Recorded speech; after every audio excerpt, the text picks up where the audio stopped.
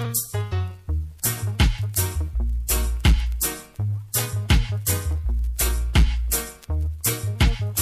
guys, this is Matt with Hydroponics.com, and today I'm going to be talking about some of the differences between Soilless Medium and Soil, and we're also going to be looking at some of the pros and cons of each of them. First, we'll start talking about Soilless. The definition of hydroponic medium is something that has no nutritional value. Hydroponic plants are always going to get their nutrients from a mixture of nutrients and water that is given to the plant by you or a pump system or some kind of automated watering system. There is no real nutrition in the medium. For instance, a container of rocks or hydroton has no nutrients in it. So where is the plant getting all of its food from? From the mixture of food and water. When we're growing in something like coco coir or sphagnum peat moss or perlite or a mixture of any of those, that has zero nutritional value. It's just a medium for roots to grow in, very similar to rocks. So we need to provide that plant with all the food it needs to get through a mixture of food and water just the same. Only difference in this scenario is that our medium is coco coir or peat moss is going to hold water significantly longer than a container of rocks or hydroton. Which is why in hydroton or rocks with flood and drain, you have to constantly flood and drain to make sure your roots aren't drying out. In this scenario, our medium is going to hold our nutrients for 3 to 5 days, depending on the size of the plant and how healthy it is and how much it's drinking. So keep in mind, if the medium that you are using has zero nutritional value, you are using a soilless medium, even you could say a hydroponic medium, and that you are in control of everything that plant gets, and if the plant needs food, it's up to you to give it to them. Some pros of soilless medium growing are going to be faster growth, vigorous growth, very similar to hydroponic growth. You're going to have more control over what your plant gets. It's easier to make up special nutrients for different varieties of plant.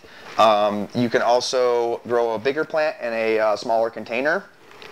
Works great for synthetic nutrients, and I would say one of my favorite pros of it is just lightweight, easy to use, not a ton of labor involved in moving it around, and the ability to feed your plants as strong as you need to without having to worry about any kind of pumps or reservoirs or timers or flooding your basement. Any of the issues that you might come into with running actual water culture systems are taken out, but you still get all those benefits. The other pro that I can think of is that in a traditional hydroponic system, you don't get to add a lot of organics to your line because it can cause issues with biofilms and bacteria growth.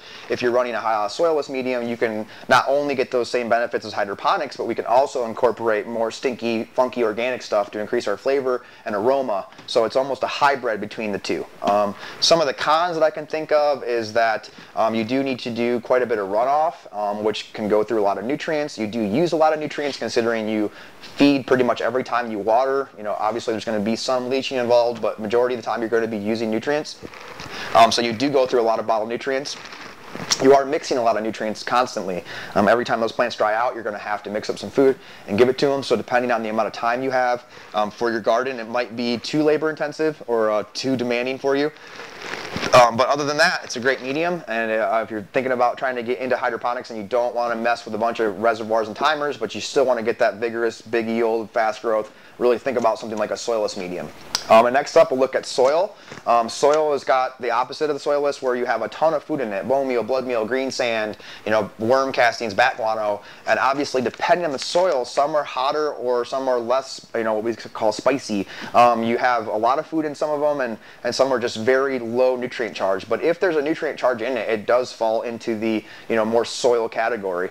Most soils are going to be more dense than something like a cocoa fiber or a sphagnum peat moss.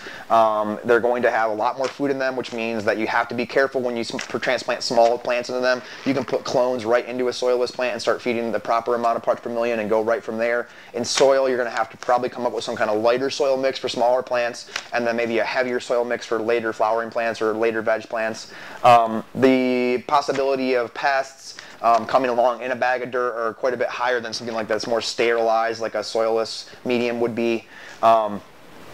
But your flavor and aroma are going to be quite a bit higher. There's a symbiosis that kind of happens with organic nutrients in particular, and soil and roots that are harder to replicate with a soilless medium. And it also, one of the big advantages, what I would say, which is be less messing with it. The pH of your nutrient in your water is not nearly as important. I would still recommend keeping tabs on it, but this has the ability to buffer itself.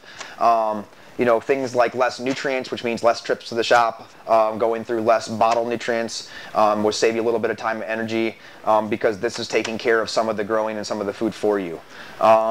So yeah, a couple things just to keep in mind. If you've been wondering about the difference, we get a lot of people saying that I grow in soil, and then we end up talking about it, and it ends up turning out that they're in soilless, and they haven't been feeding enough, or they haven't been mixing strong enough, or vice versa. They're in a soil and they're feeding way too much too often, or putting way too small of a plant into too hot of a dirt. So always look at the ingredients list on the bags of dirts. You know, if you don't know, ask somebody to make sure if this is more of a soil-based thing or this is more of a soilless, and then feed accordingly.